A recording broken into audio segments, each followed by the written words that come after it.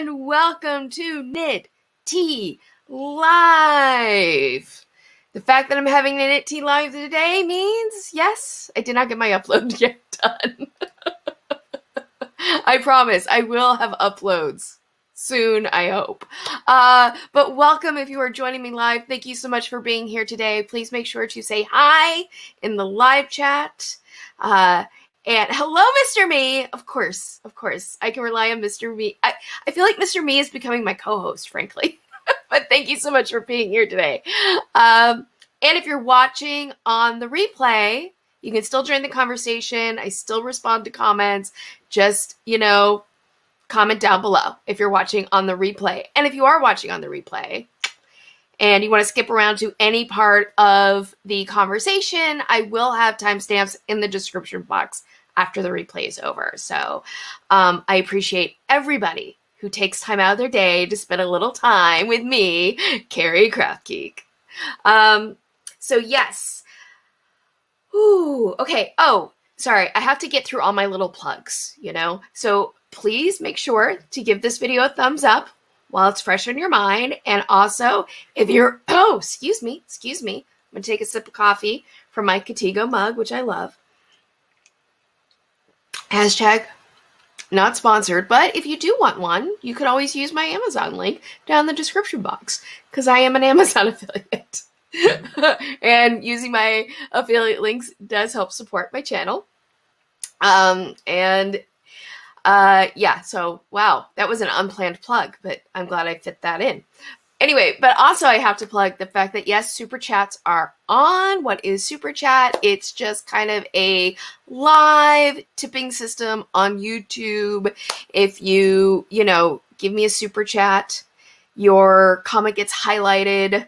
And I'm eternally grateful. And any tips I receive, whether it's during the live stream with Super Chat or it's later through my Buy Me a Coffee link, also in the description box, all those tips get reinvested back into my channel and my website so I can keep improving and growing this community. So yes. Is that all my plugs? Yes, all my plugs are done. Whoop, whoop. It's part of being the YouTube life. Part of the YouTube life is you got to put in the plugs. It's not my favorite thing, but you got to do it. You have to do it. Also, during the replay, if there's any technical glitch, my audio is not working, anything like that, please let me know because I have no way of knowing unless you comment to me. Just like to throw that out as well. Okay. Oh, sorry. I have notes down below, which is why I keep looking down, but it's on a separate computer, so I have to remind myself to go to a different mouse to scroll. So today, what are we talking about today? We have a jam-packed, or at least I think I have a jam-packed live stream planned for today. And a lot of things to cover. We might run longer than an hour. This is long-form content, and we'll just go until I can't go anymore. But I think it's going to probably be about an hour 15, maybe an hour 20 live stream today. So if you're just trying to plan out your day, that's what I think it's going to turn out to be, roundabouts. Anyway, but topics for today. We are going to talk about grafting, why, specifically, we're going to talk about the Kitchener stitch, which is a form of grafting, why it's called the Kitchener stitch, and why maybe it's time that we stop calling it that, because there's some interesting history behind the name Kitchener. And so we're going to dive into that today. We are also, wrong computer, Carrie, wrong computer. There we go. Pull it together, score. I'm going to tell you about an exciting sale that is going on with Knit Picks. Yes, I am a Knit Picks affiliate as well. But I have been a Knit Picks fan for 20 years. I mean, maybe not, pretty close to 20 years I've been shopping at Knit Picks. Me and Knit Picks have a long history together. Long before YouTube, I was ordering yarn from Knit Picks, and they've got a big summer sale going on.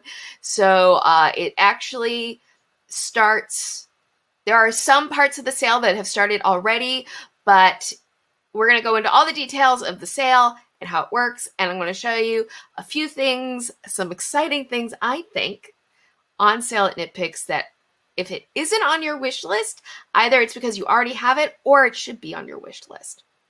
Okay? And this might be a chance to score something good for yourself. And then we're going to do Pattern Spotlight. With Pattern Spotlight, I will share with you my May pattern of the month. I finally got my blog post up that reviews all the new pattern releases that were featured on Fiber Happenings in the month of May, and I pick my favorite pattern from that. So that blog post is up. So I will share it with you today during the live stream, as well as a couple of new pattern releases and kind of part of all this sales and Pattern Spotlight. I will be answering a question from, I hope, a subscriber asking, and this was a really great question, how do you store your works in progress?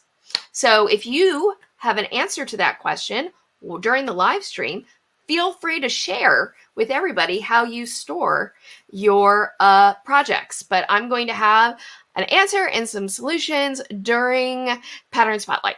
So that is everything. Yes. And also, again, I am trying to be more organized with my live stream, a little less squirrel about it, which I have a tendency to do.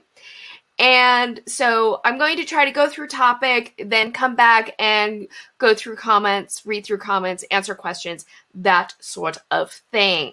So if you are watching live, please, please, please feel free to comment, ask questions, answer questions, and be part of the conversation. One of the really fun things about live stream is that it is interactive. That's one of the things I love most about it. So I already said hi to Mr. Me. Hello, Kathleen Fry. Thank you so much for joining us today. Hello, Bears, Crochet Critters. So glad that you had time to come join us for this part of the live stream today. If you do not know, I'm here to tell you now that Bear Crochets Critters, I'm sorry, I'm not saying that right. Bears Crochet Critters now has her own YouTube channel. Check it out. All right? Check it out, subscribe, hit the notification bell for her. And if you haven't done that for me already, you know the drill. You know the drill. Okay, so let's get into... yes, this is the computer I need. Make sure I have the right thing up as we get into this. Hello, Whitney! Yay, you're here today. Yay, so glad you can make it. I gotta say, Whitney, Bear have been, like, I think they were here for my first live stream. Maybe, I think they were here for my first live stream. Like, they have been, like, one of my early subscribers, big supporters. I so appreciate you. And I'm just always so glad when you're here. I enjoy our parasocial relationship with one another. All right, so let's get into the main topic for today, which is grafting, aka the Kitchener stitch, why it's called that, and why it might be time to stop calling it the Kitchener stitch. How did this topic even come up? Well, earlier this week, I'm going to add this to here. Kate Atherley tweeted this out. Somebody tweeted about the Kitchener stitch is named after a British general from the late 1800s, early 1900s. He was a big part of the World War I recruitment effort. Somebody tweeted something out about him, and Kate Atherley, knitting teacher extraordinaire, tech editor extraordinaire, tweeted out why I prefer to the knit. Sorry, let me try that again. I'm very excitable this morning, which means I'm mumbling and stumbling over my words. I apologize. Stop, slow down. Why I prefer to refer to the knitting technique as grafting. Lord Kitchener was a nasty piece of work. What? Had you heard about this? I did not know. I have been to England several times in my life. I studied in London, actually, my senior year of college. And I love England. I love England. This is a story for another time, but when I went to study in London for a semester, I arrived the weekend that Princess Diana died. So I was there for all of that. That's a story for another time. But anyway, so I love England, but I'm also not like an expert on British history by any stretch of the imagination. So I was like, wow. So I decided I want to Google this. And I spent 20 minutes Googling, and I'm going to share with you why Kate Atherley wrote this and what I discovered. And we can discuss maybe what we should start alternative names for what I'm right now going to refer to as the grafting technique formerly known as the Kitchener stitch. That's what I'm going with for right now. It's a mouthful, but I think we all know I can talk quickly. So, notes. So, who was Kitchener? Let's start with that. And I want to make sure that I get my right thing up. Okay. So, this is how many people in England are most familiar with Lord Kitchener. Lord, oh gosh, I did write down his name. Lord Horatio Herbert Kitchener, first Earl Kitchener of Khartoum. This was a famous recruiting poster in England at the beginning of World War I. This was Lord Kitchener recruiting people into the military to fight the Germans. In the U.S., we have Uncle Sam, the Army Wants You. I think that's what the tag is. Well, in the U.K., they had Lord Kitchener and this poster. And what Kitchener, he was really famous for two things, right? The first thing he was famous for was this poster. And World War I, he was the Secretary of State for War. And he predicted a long war between England and Germany. I'm sorry, I wanted this one. There we go. He predicted a long war between Germany and the UK and the Allied forces in World War I, and he did a big recruitment campaign to expand the military. And he also associated himself with the Red Cross. And at this time with the Red Cross, they were recruiting women in the UK, in Canada, and in the US to knit what they called comfort items for soldiers, namely scarves, mittens, and socks. All right, let me get to my next little slide here. This is the entry that explains some of this from, here we go. This is the entry from the National Portrait Gallery from the UK, their website about, and there's a link to this entry down in the description box, but they talk about the war effort. And I'm going to read from this. He rapidly enlisted and trained vast numbers of volunteers for a succession of entirely new Kitchener armies. Kitchener also associated himself with a Red Cross plan to exhort British, American, and Canadian women to knit various comforts for the men in the trenches, including mittens, scarves, and socks. He is said to have contributed his own sock design, which included a squarish grafted, spelled Grawfted, toe. The toe featured a seamless grafting stitch that made socks more comfortable for troops to wear, and which became known as the Kitchener stitch. So that is somewhat how the Kitchener stitch got its name. However, whether Lord Herbert Horatio Kitchener actually designed this sock and submitted it is kind of up for debate. I found a blog post from In the Round, link to it in the description box, and they cite, I'll read this. Let me expand this so you can see it better. I'm quoting from In the Round, the blog. Indeed, knitting historian Richard Rutt claims that this grafting technique, known as Kitchener stitch, was actually invented, was invented around 1880. Later, in 1918, Vogue magazine published a sock pattern with a grafted toe and called it the Kitchener sock, crediting Lord Kitchener for being a war effort champion, but Vogue did not claim he was the pattern designer. So it's a matter of debate whether Kitchener actually designed and submitted this sock, or if this sock and this grafting technique was just named in his honor. But regardless, it happened, right? And I have to sit here and laugh for a moment when people are like, but knitting shouldn't be involved in politics. But as we can see here, knitting is often involved in politics because war is political. So I'm just going to pause here because this is a good time to bring up this comment from Mr. Me. Anyone who lived over 100 years ago was awful. Well, I think you can make that claim past and presently, but here's why Lord Kitchener was particularly awful. This comment's a really good segue into the second thing that Kitchener is famous for. And it is a nasty piece of business, to quote Kate Atherley.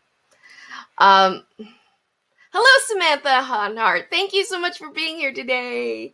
You come just in time to find out why it might be time to rename the Kitchener stitch. So, we're going to go to the next thing. Sorry, I gotta take a breath. I realized I don't think I've breathed in the last couple minutes. Okay, get back to my notes, refocus. So the second thing, here we go. The second thing Kitchener is famous for is mass death. I know that sounds harsh. But it's true. Now, if you live in the UK or a Commonwealth country, you might be more familiar with the history of the British Empire and the Boer Wars. I think here in the United States, it's something we're a little sketchy on. If you don't know, in the late 1800s, South Africa, that's a whole history in and of itself, but there were two independent republics that now make up South Africa. One was, I have it here in my notes, the South Africa Republic, and the other was the Orange Free State. And the people there were the Boers, who were descendants of Dutch colonialists and settlers in this area of Africa. There were also other non-Dutch descended settlers in the area. And of course, people, Native Africans to, these African nations. And the British basically tried to gain control of this area because it did have large deposits of gold and gold mining operations. And there was the Second Boer War. And let's see. Cut that. Kitchener took over the campaign in the Boer War for the British military in, if I'm remembering correctly, I wrote it down, but I'm not seeing the number, in 1901. And when he did, he pursued something called a scorched earth strategy, which was basically to burn down the farms of the Boers people and various Africans who had farms in these regions. He burned the farms down, and then he took the women and children and he put them in concentration camps. Yes, and these were not nice places to be, from all reporting that I found. It was unhygienic. There was actually an international outcry about the conditions in these internment camps that women and children were being forced to live in. And over 20,000 women and children died in these internment camps. And also a large number of African people died as well, but we don't have exact numbers because those weren't recorded because, they were Black people and these were white people, colonialist. And that is what tends to happen in history. But it's estimated between 12 to 13,000 people, African people, died as well in these internment camps. I mean, if this had happened in today's day and age, this would be considered a war crime. This happened in the early 1900s, and it was just considered a strategy. So yeah, that is the second reason that Lord Kitchener is famous. And when you find out that bit of history, it makes me go, ew. Ew. I think. So, I think for me personally, the combination of mass death and kind of the questionable history of Kitchener not even inventing this technique. It was somebody else, somebody forgotten in history, probably a woman. Yeah, I think it's probably time that we started calling the grafting technique, currently known as Kitchener stitch, as something else. Now, Kate Atherley recommended calling it just grafting because that's what it is.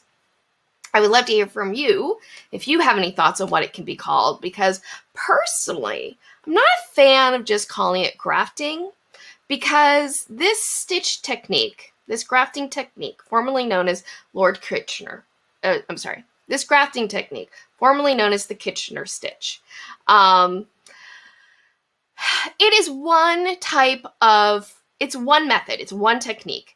But there are other grafting techniques, which I've actually learned this week, that get you the same result as this stitch does, that are also grafts. So I feel like grafting is a broad category of grafting techniques. It's a broad category, and this particular stitch is one. And so I think just calling it grafting is A, misleading, and B, not specific enough. Because what the Kitchener stitch does, what the technique formerly known as the Kitchener stitch does, is it uses a needle to sew in a line of knitted stitches. It's really good for stockinette fabrics because it creates a seamless join between two separate fabrics, and it's why it's often utilized for soft toes if you're knitting from the cuff down. It's relatively easy to do. People, though, struggle with remembering how to do it because it is a specific set of directions to create the effect that it does. The thing about this grafting technique, formerly known as the Kitchener stitch, yes, I'm going to beat this into the ground.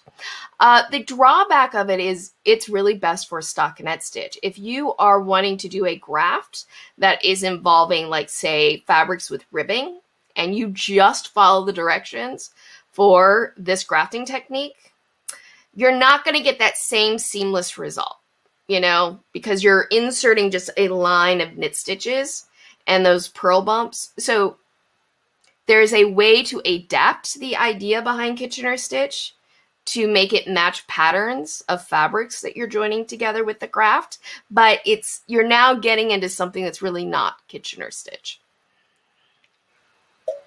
So personally, my suggestion was to call it stockinette graft, because I think that's gets at most accurately what the purpose of this stitch pattern is. Kate Atherley agreed with me too. I'm so excited. Somebody mentioned, though, that the term stockinette is more commonly used in the US, and in the UK it's more commonly said as stocking stitch. You call it stocking stitch graft as well. I mean, it would not be the first time that the US and the UK had different terminology for the same thing. The famous phrase, the US and the UK, two countries joined. No, two languages separated. No, two countries separated by a common language. Something like that. Bear. She wrote, stocking graft stitch could be a name. Yes, stocking graft stitch could be the name. I think that would work well. I think that is pretty close to what it is doing. So that's what I tend to lean towards. But yeah, I just thought that was a really kind of very interesting piece of history and knitting history. I also, if I'm going to get on my feminist, I'm closing some tabs right now. If I was going to get on some of my feminist soapbox, I'd also just say that I think there's something about naming a knitting technique after a dude who didn't invent it and forgetting who.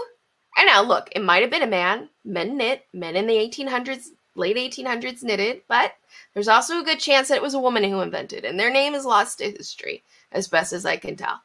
So, you know, make of that what you will. Make of that symbolism what you want. So yeah.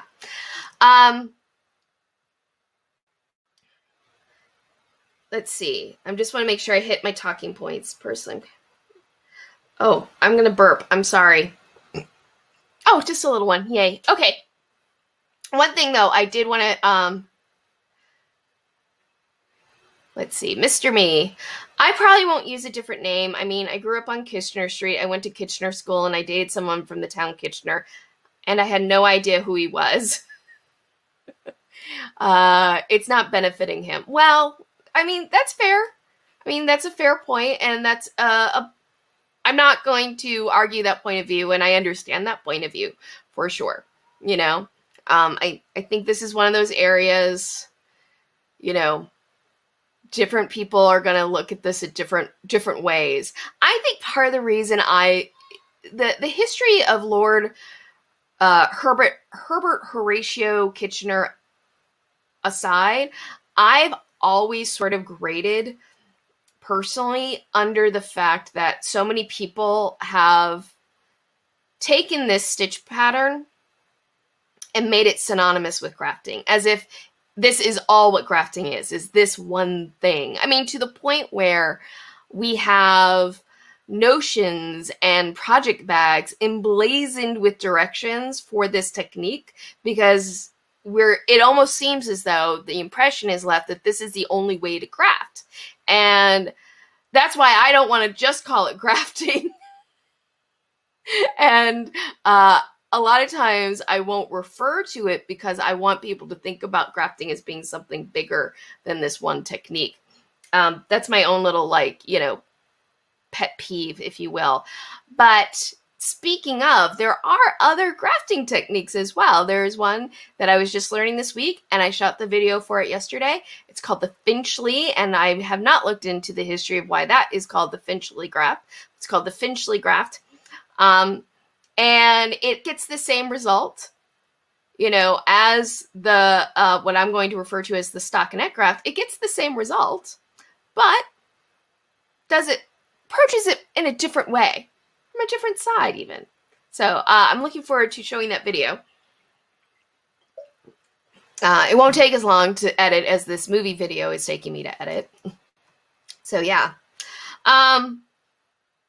So yeah, I think that's everything that I had to share about that little bit of interesting history of knitting and grafting technique. And I have to say, personally, I'm always kind of fascinated about how things get named the way they do and how names become attached to various techniques. I could do a video, I could do another Knit Tea Live where we talk about the history of the strong heel versus, oh crumb, I'm blanking on it. Oh, it's a heel that people love, and it's the same concept as the strong heel. I'm blanking. If anybody remembers the name of the heel technique, that's usually described with a toe up, where you do increases to create the gusset, and then you decrease it away on the heel turn. It's not the strong heel. It's another type of heel. I cannot remember what it's called. Shoot, it's just Flegel. Thank you, Kathleen Fry. Yes, the Flegel heel. The Flegel heel versus the strong heel. It's actually something that came up when I did my video on the strong heel, because somebody asked me what the difference between it and the Flegel heel was. So I started looking into kind of the publishing history of these techniques. So that's something else we could talk about on another day, because I just think it's interesting. I think the history of knitting and how things developed and who gets credited for what is really fascinating. Yeah, Samantha H came up with a name for the graft. K off, P on, K on is what came to my mind, but that is a bit of a mouthful. Yeah. let's see, could we maybe just shorten it to the KOPPOK? KOPPOK graft? KOPPOK. That's not easy to say either. But I like it because it does put the directions right in the name. Let's see, Bear. I need the setup directions for grafting technique you did a while back. I know I will have to review that again the next time I need. Yeah, that's true. Bear is referencing a video I did a while ago. I call it like a knitter in the wild, and I talked through my thought process while I did a graft, and it turned out to be because my famous dishcloth pattern, not my famous pattern. It's not my famous pattern, but it is it's a dishcloth pattern. It's a medallion, and I use a graft to finish it off. And so I did a video where I showed how I did that graft and how it starts, because that's what I always struggle with this grafting technique, is remembering how to start it. But I kind of broke down my thought process on how I approach grafting when I use this sort of sewn technique that the Kitchener stitch does. I hope that was clear. I'm not sure what I just said was clear. Yes, Mr. Me. Sounds very Klingon. KOPPOK. Yes, it does, doesn't it? Maybe we call it the Klingon. The Klingon graft. How about that? We just, because, wow, that's roundabout. That's a roundabout way to getting a name. But yes, KOPPOK. We're going to KOPPOK the toe.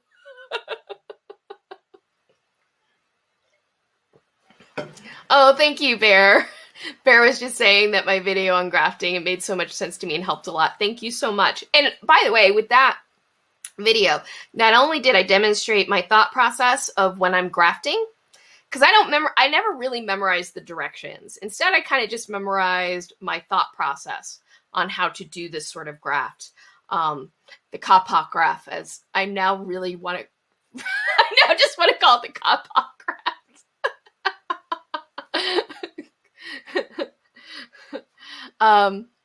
But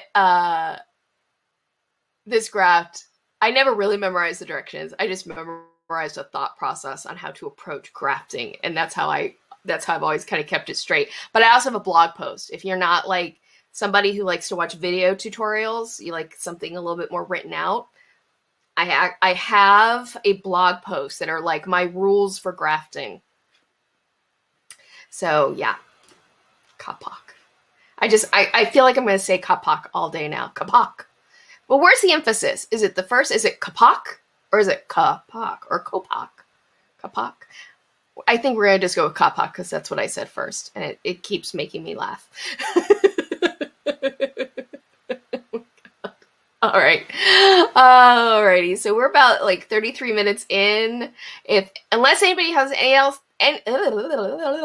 unless anyone has anything else they'd like to say about crafting, or this little interesting tidbit of history, or anything like that, I think we can move on. So the knit pick sale. The knit pick sale. It's not just knit picks though. So again, I am a knit picks affiliate. What does that mean? That means that if you click on one of my knit pick links and you make a purchase at knit picks, I then get a small commission. That's what it means. I did not know this, but Knit Picks also owns the website We Crochet. So a lot of the stuff is the same between the two websites, but there are differences. There are some different things that you find on We Crochet than you find on Knit Picks. Like We Crochet has those which are so pretty, furl crochet hooks. Whereas I don't think the Knit Picks website sells them. Excuse me. But both websites are having a huge summer sale for the next 4 weeks. And the way it's going to work is throughout the sale, you can save up to 40% on tools. It's like 10 to 40% you can save on tools like project bags, Swifts, ball winder, like anything, almost anything that's a tool. It doesn't seem like all of their like needles and crochet hooks are on sale, but it seems like some of them are. So anyway, also throughout the sale, With any purchase, you get a free 2021 yarn guide. Knit Picks only, you get a, if you order just from the Knit Picks side, you also get, let me start that over again. If you order something through the Knit Picks website, you get a free ebook download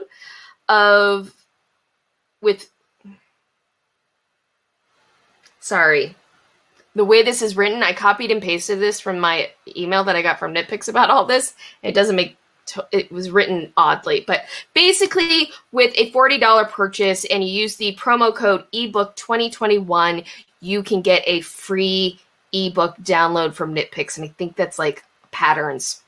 And on We Crochet, with a $30 purchase on We Crochet, and you use the promo code under 100, you get a free ebook download from We Crochet. So I believe those are pattern books. But each week of the sale, so you want to check back each week during this month-long sale, they have a different special. And they go up on Monday. So tomorrow, their first week sale will be going on. And I will just say that if you are interested in trying your hand at home dyeing, or you like to dye your own yarn, I think you might be excited about the sale that will be happening during this summer sale extravaganza on Knit Picks and We Crochet. But I did think that we could just take a quick look at some things. Let me just I gotta get to the right thing. But we could take a quick look at some items that definitely caught my eye when I saw them. Some of these are things that I have, but I just know other people might have them on their wish list. So I want you to know that this could be a chance to get something that you've been wanting for a while at a really nice discounted price. So first one that we have is a Yarn Swift. This is a wooden umbrella Yarn Swift. You know, there's different Yarn Swifts that you can get. I personally I don't have this Yarn Swift. I don't have this wooden Yarn Swift. But I have an umbrella style wooden Yarn Swift myself. I love it. It attaches right here on my bookcase. You can't see it. It's off camera, but on the other end of it is like my Swift. And I love it. It's great. And if you've been wanting a Yarn Swift, this is a really nice price, I will say. This could be a good opportunity to grab that for yourself if you're interested in a Yarn Swift. The other thing, if you already have a Yarn Swift, but you can't just set it up permanently as a ball winding station like I have over here. You can see my ball winder right here. And also the ball winder, Knit Picks sells a ball winder that's pretty much this, but in a different color. That's also on sale. But they have, sorry. See, I just did it. I went squirrel. But anyway, if you have a Swift, but you cannot always just have it set up all the time, something you might want to look at, I wish I'd had this when I was living in my condo and I couldn't have a permanent ball winding station, is a Swift case. I just think this is so cool. I think this is so cool. This one is in rose gold. There are other colors. And yeah, I think that's definitely something you can get on sale, 10% off. And I used to keep my Yarn Swift in the original box that it came in and then put it in the closet. But I think this is like, I wish I'd had this. I wish I'd had this. Part of me goes, maybe I'll, excuse me. Excuse me. Part of me goes, I might get this just in case I have to break it down for some reason and travel with it. I think it's a really great idea, having a Yarn Swift case like that. Wouldn't be long enough probably to be used as a yoga bag, but it kind of looks like a yoga bag, doesn't it? Something else, and actually I do have this from Knit Picks, although not this color. I have an older model of it. But I think it's something that's really good for any knitter to have, especially if you like to work with charts or you do a lot of color work. And that is just a basic chart keeper. I love the color. There we go. The color of this one is in teal. Mine is black. I wish I had the teal. But it's really basic tool to have in your arsenal. What's really nice, though, is it's magnetized. And so you can put your chart in it. The magnets hold it in place. And then you have this long bar right here. I wish I could zoom in, but I can't, apparently. No zoom. But that long bar you can use and move it up the line to keep track of where you are on your chart. And it's really great to travel with. You can prop it up into a little tent shape, so it props up on your table really nicely. I love my chart minder. If you don't have one, again, this is a good opportunity to get one at a nice price. Because, you know, and it's, you gotta love a sale. You gotta love a sale. The last thing I'm going to point out, there's a lot of, like I said, a lot of tools on sale during the summer sales. Sorry, I'm doing a sales pitch right now. But somebody did ask me on the community tab of the YouTube channel what people use to store their works in progress. Now, I admit, oftentimes my storage is just my couch. But a really good thing to store your projects in is a project bag. And you can get,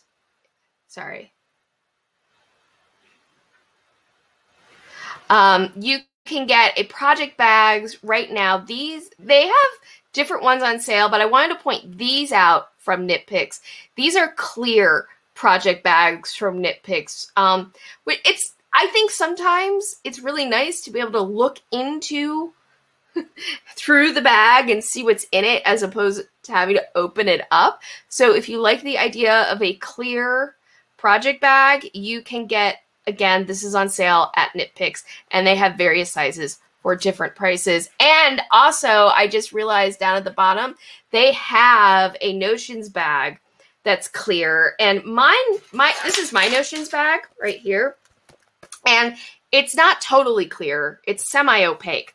But I do love that I can, see into it pretty well, but also when I open it, you know, because it's clear, a lot of light gets into it. So I never feel like, oh gosh, my bag is so dark. So having a clear Notions bag, I am a fan of. It's really nice to have. So those were just a few things I wanted to point out from the Nitpick sale. If you are interested in it, if you like Nitpicks, I wanted to let you know that it's there. And if you want to use one of my affiliate links, they're down in the description box, and that does help support the channel. And just like with my tips, any commissions I ever receive get reinvested back into the channel so that I can upgrade equipment. I can buy supplies, both for tutorial and for review, and, you know, just help improve the channel and communicating with all y'all and growing this community. So thank you so much when you do use my affiliate links. I so appreciate it. And as always, I never recommend a product I would not recommend to my very best friends, who is my sister. Anyway, let's see. Bear said about, I believe this is about the Swift case, that the strap looks handy too. Yes, it does. The Swift case has a carrying handle, and that, you know, especially if you're someone who likes to travel with your stuff for like fairs or knitting conventions or anything like that, being able to just like throw it onto your shoulder is handy. Or let's say you have a friend. Let's say you have a friend who's just new into knitting and crochet. They need to get some ball yarn wound. They're not ready to invest in a Swift and a ball winder, which is totally understandable. You can help a fellow knitter out and take your Swift with you to their house, and, you know. So anyway, yes, and there's some pretty colors. I just grabbed the link for the rose gold one, but there's like a teal one. There was like, I saw 4 different colors for those Swift bags. I got very excited about that bag. Speaking of bags and project bags, if you're not interested in clear plastic bags, or you want to support a small business, Etsy is a great place to source your project bags.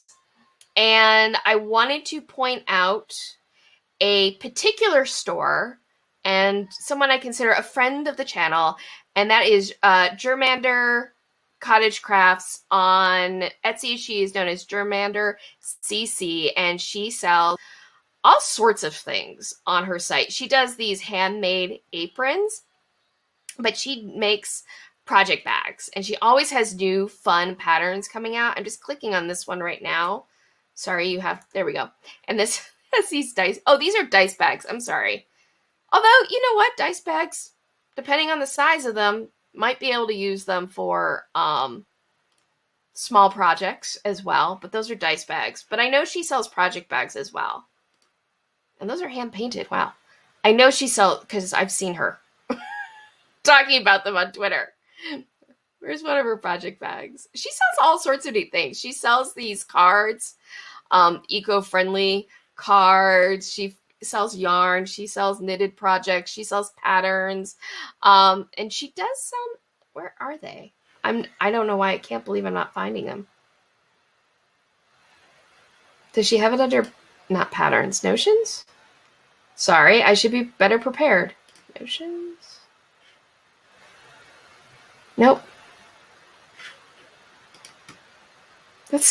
I know she does. I know she makes project bags. I've seen her talk about them on Twitter.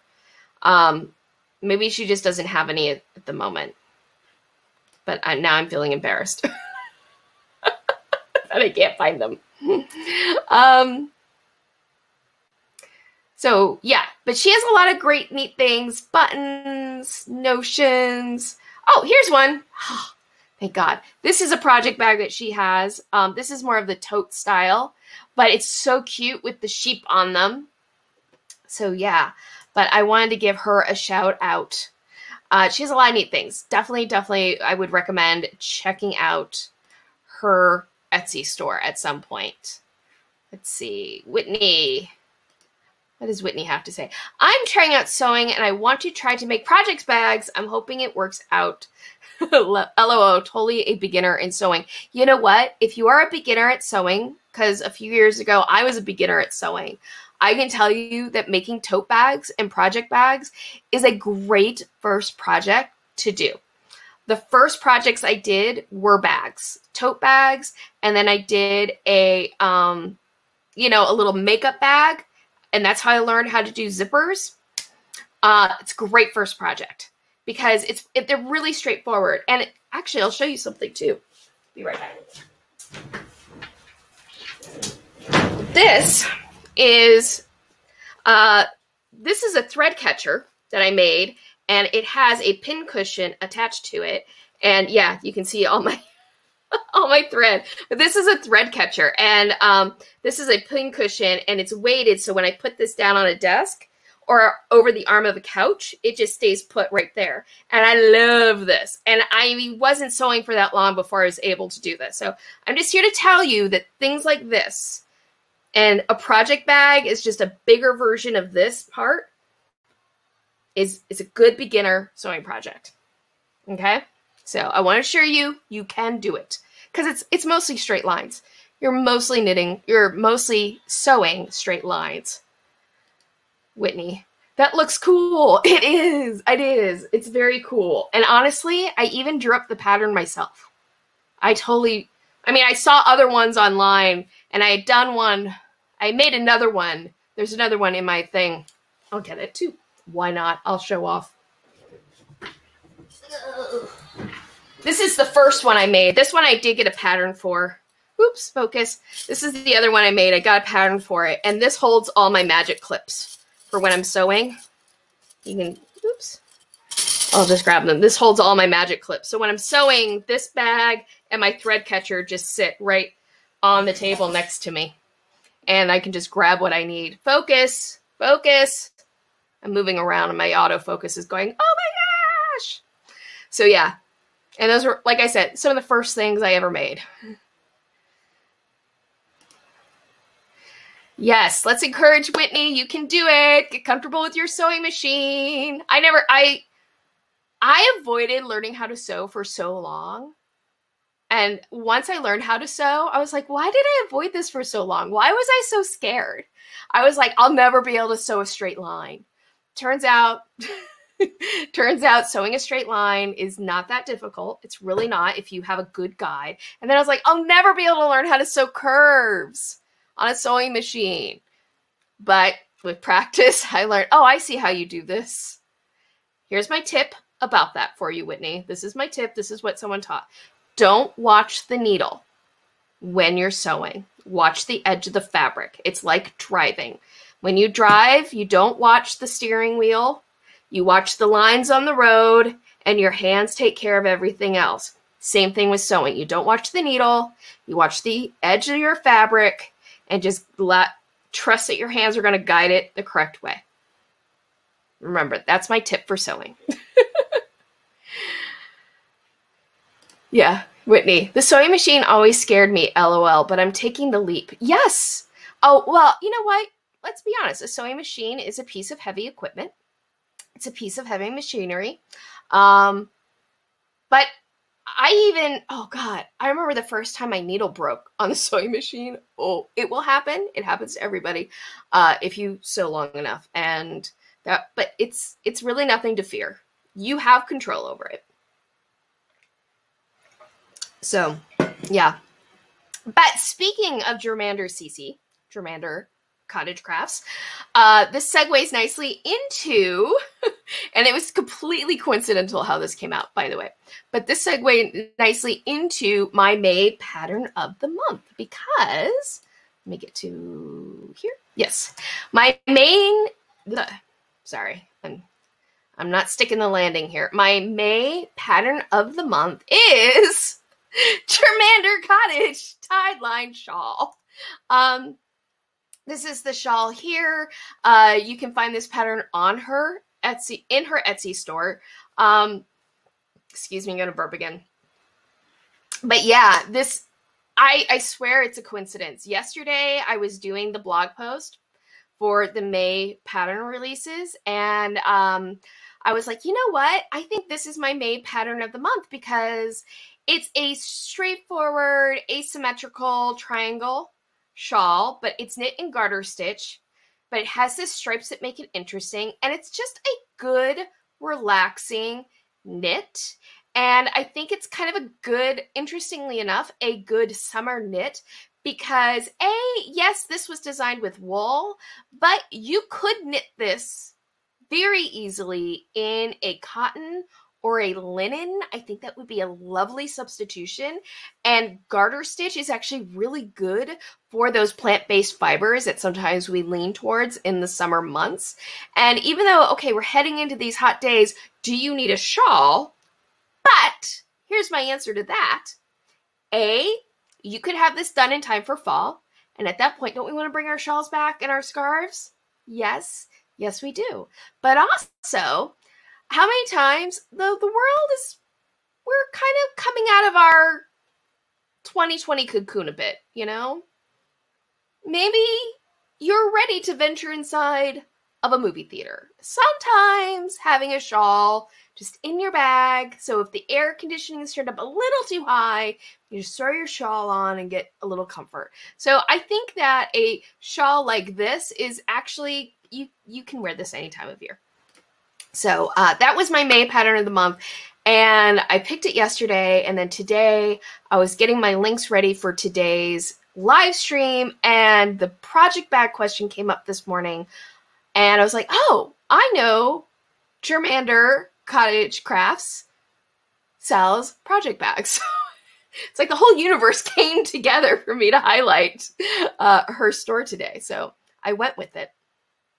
So that is the May pattern of the month, and there are 2 new pattern releases this month to show off.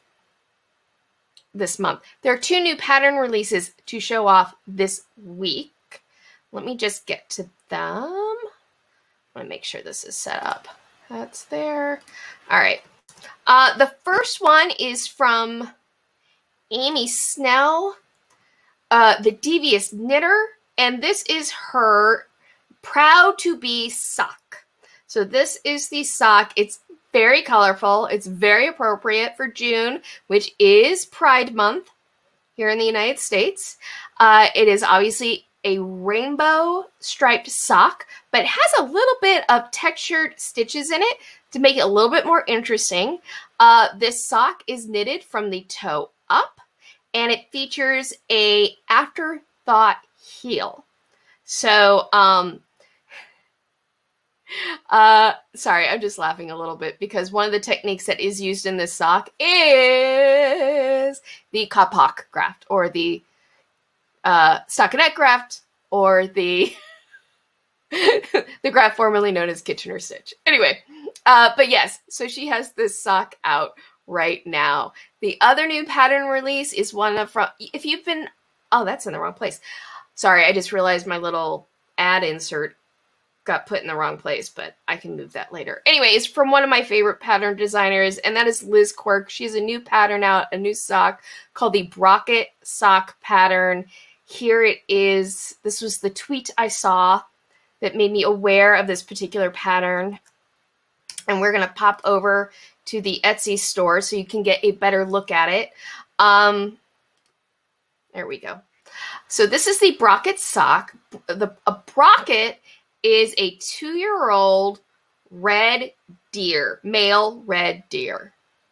And this lacy knit pattern that is inserted into this sock reminded her of the horns of a Brocket. So that's how it got its name. And it's just a lovely sock. This is the kind of sock that I really enjoy, which is, it's mostly stockinette, really straightforward knitting, but it has just one detail in it. In this case, a lace insert along the side of the sock that gives it just a little bit more interest in knitting than just a vanilla stockinette stock. The heel is a flap and gusset heel. There's a good picture of it. It's a flap and gusset heel, and it looks like, I think it's either heel stitch or it's a partridge stitch, but you can easily substitute either heel stitch for partridge stitch or vice versa, depending on what your preference is. I personally like the partridge stitch myself. So yeah, really dig it. So it's a really lovely, lovely, lovely sock pattern. And hint, if you want to, I'm sorry, I gotta do the plug. I'm sorry, guys. I'm sorry. Sorry to insert commercials into all of this, but maybe the Knit Pick sale, not this week, but the week after, might be an opportunity to stock up on some sock yarn. You might want to mark that down on your calendar. Just throwing it out there if you have an interest in that sort of thing. Just gonna throw that out there. So yeah, so that is the other new pattern from this week. Wow, I hope I wasn't talking too quickly today, because I just looked up and I thought we were gonna run long because there was so much I wanted to cover today, and I'm like, wow, I actually did really well on time. I don't know, maybe it's having an outline. Having an outline really helps. But yeah, I think that's everything for today. Unless let's just look through comments. See what comments there are. Let's see. Samantha H, way to tie it all together. Thank you. I'm very proud of that. It's nice. I don't know if I'm sure I have mentioned. When I first moved to LA, one of my first jobs was being a Universal Studio guide. So I used to do the tram tour and take people through the Universal backlot. And a part of training was like thinking of segueing from one topic to the next. Like segues were really important, that you constantly connect to one thing. So in the back of my mind, I always have segues going. Like, how can I segue into this? How can I segue into this? Samantha, also is from Samantha H. Sweet, I finally finished knitting my first pair of basic socks last night. Yay! Congratulations! Congratulations. It always feels good when you finish your first pair of socks, because I think sock knitting is definitely one of those things in knitting that knitters, I was definitely intimidated by sock knitting the first time I approached it. In fact, it was something I took a class on, and I avoided it for years because I always took the attitude of, well, I don't like wearing socks anyway, so why would I want to knit socks? And I got over it, and I learned to knit a sock, and I fell in love with sock knitting. Speaking of sock knitting, this is my current project. I mean, the current project that I've actually focused on, because I got a lot of whips around. But this is it. I thought I would actually be at the grafting portion of it by now, but I ripped out my toe. But I am at the toe shaping. I'm at the toe shaping, and I actually had a good portion of the toe shaping done. And then last night, I was looking at it, and I wasn't happy, so I ripped it back, and I'm trying again today. I think I have a better plan in my head on the toe shaping. But that's where I'm at with it. And, you know, the thing is, it's like once you learn how to knit the basic sock, yes, you can get into some very, like, more interesting construction techniques. And there's all sorts of heels and toes to learn, which is one of the reasons I enjoy sock knitting so much, is because there are all these different construction techniques. That being said, once you know how to knit one sock, learning how to knit another sock or doing another pattern, it's real simple because the basic construction is, the basic shape of the sock is the same. And it's also something, like, if you're interested in, like, kind of coming up with your own ideas, socks are really easy to design for because the basic construction is the same. And you're just picking a different stitch pattern to put into it. Like this. Like, this is just a pattern that I saw in a book. And I was like, I'll just insert this in to some 2x2 ribbing. And that's... I didn't even plan this out. I've been improvising this sock. So, yeah. Love sock knitting. Love it. And very excited for you, Samantha. So excited for you that you've had that first experience. And there are lots of exciting sock patterns out there. Many of them you can find on knitswhereit'sat.com/fiberhappenings. Boom! Got another plug-in. I'm like a plug machine today.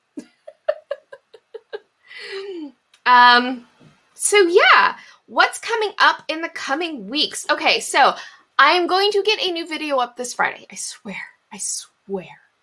I want it to be the movie video. The video me talking about the knitwear in the movie Misery. I want it to be that video. But we'll see if it is. It's just taking me a lot longer to edit than I expected. It's taking me longer to edit than I expected because, quite frankly, my paying gig that I'm working on right now is taking up a lot of freaking time. Which, I mean, it's work. But it's just been a particularly busy time on the show. If you don't know, I work in television. Namely, I work in reality television. I have been working on a new show for TLC called You, Me, and My Ex. It premieres on June 20th. And we're up against air dates and trying to deliver episodes, so it's just been very busy time.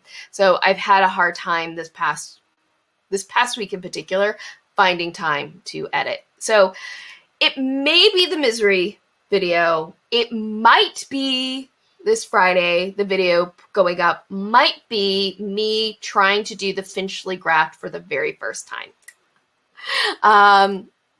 We'll see. It might be the grafting video because I think I can edit it faster. But I will get the Misery video done because I've been talking about it with you guys for so long.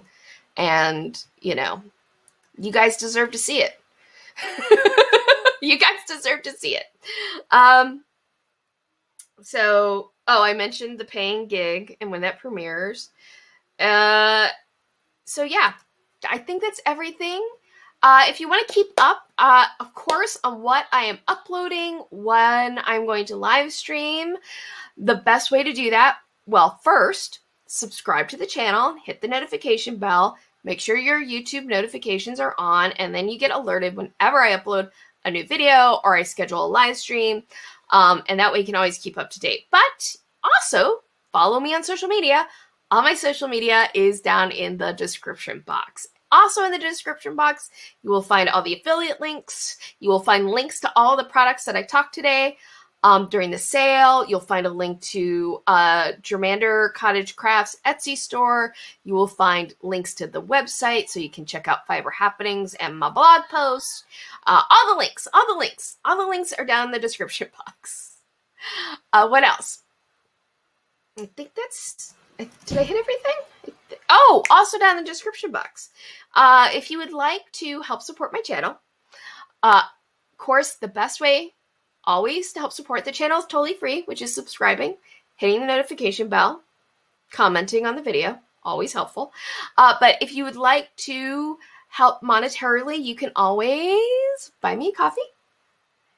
And on my Buy Me a Coffee page, you can always see what current goal I have, what I'm saving those tips up for, because I always earmark the tips from Buy Me a Coffee for something, a particular need.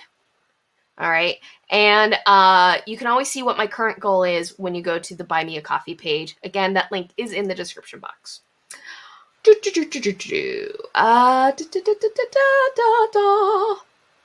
And got that. All right, guys. Our time has come to an end. And I was really efficient today. I'm very, pat myself on the back. Only going a little bit over.